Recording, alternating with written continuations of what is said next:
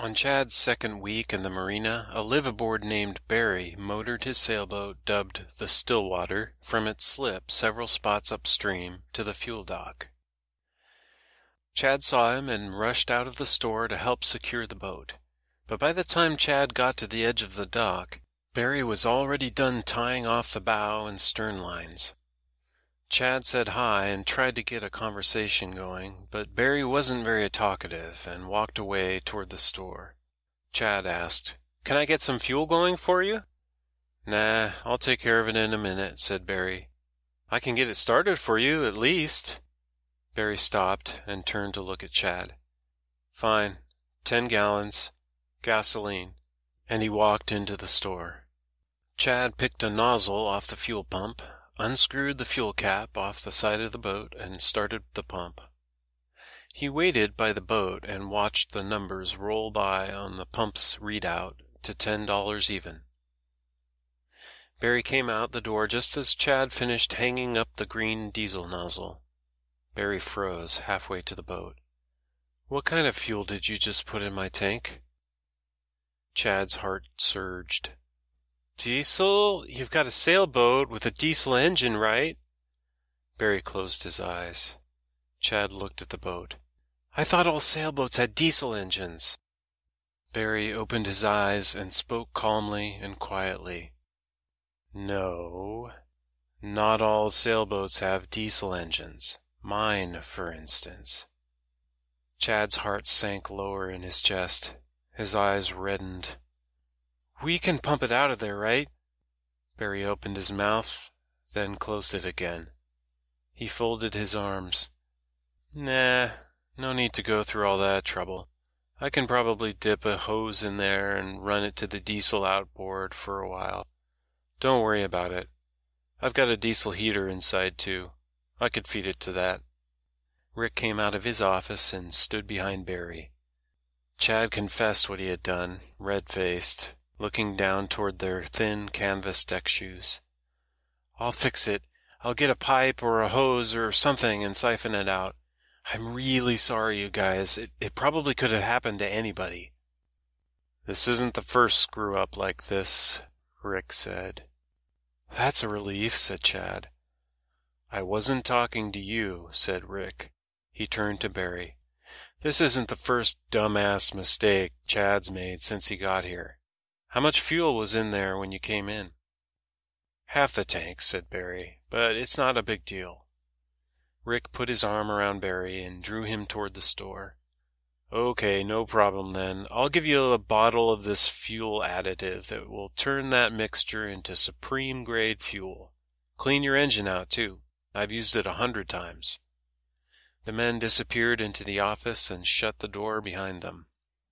Chad stood next to the fuel pump and looked at his hands, as if unsure what they were or what to do with them. His heart thumped in his ears. He would just go.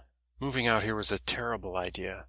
Halfway to nowhere, where he didn't know anybody, where people eyed him with suspicion, where he felt himself holding his breath on the walk down the ramp to this floating world because the transition onto water actually scared him, where the rocking of the walkways and the bell-like tones of ropes banging into masts and the smell of diesel and all his fuck-ups and trying to fit in just reminded him of his granddaddy of a fuck-up and his wrecked marriage and his wrecked boat, that piece of shit boat that not even a salvage yard wanted anymore, where he slept in a sleeping bag like a hobo, not even making enough money to start paying down his student loans. He should just go. Leave the landlocked boat for Rick and his boatyard crew to break into pieces. Or he could set it on fire and walk up to the highway and hitch a ride to who the fuck cares. A raspy female voice beside the fuel dock spoke loudly, more loudly than necessary. Chad jumped, startled. "Woo-hoo-hoo! That was great!" Chad scanned the picnic tables and deck chairs over near the hot dog stand on the side deck for the speaker. He looked back and forth as if lost. "Over here!" Under a large yellow picnic umbrella, Doris stepped out from behind the main counter of the stand. "Come here, honey," she said, her eyes wrinkled in concern. Her bare arms reached out from her frayed jean vest. The leathery brown skin on her arms hung loosely around her bones, and it swung back and forth from where it sagged above the elbows. "If you can believe it, young man, that's more than I've heard coming out of Barry's mouth in all the years he's been moping around this place." She reached toward Chad with a hand that carried a lit cigarette between the pinky and ring fingers. Chad watched out for the cigarette as she put her hand on his shoulder and shook him lightly. Chad opened his mouth, tried to speak, but no words came. Doris, they called her Dory on the docks, ran a hot dog stand now and then on the fuel dock. She was often there for lunch and part of the afternoon, but her hours were, as she put it, whenever the hell she felt like it, usually as long as the conversations on the dock were interesting enough. Chad said, "You're Dory, right? Well, it's been nice knowing you. I think I'm fired now." Dory threw back her head and cackled. "Are you kidding me? No, you're not. And even if you were, I wouldn't let it happen." "How do you know?" "I can just tell, honey.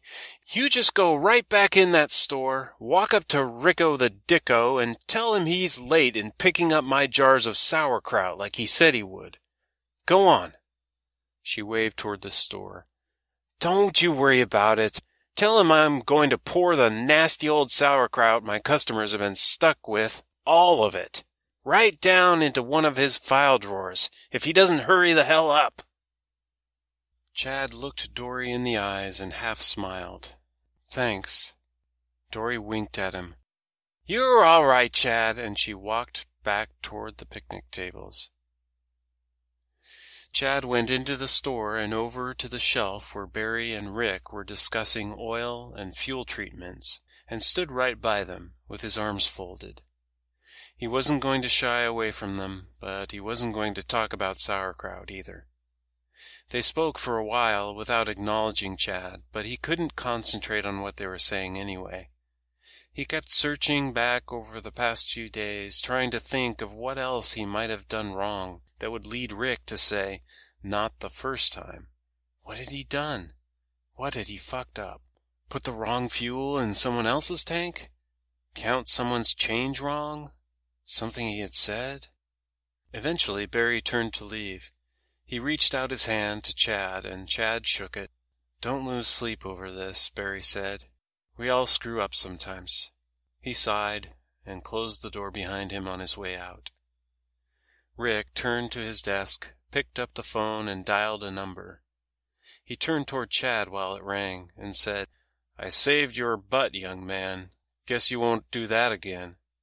Before Chad could respond, Rick spoke in a jovial tone to a boatyard customer on the other end about a boat repair job that was ready to be paid for.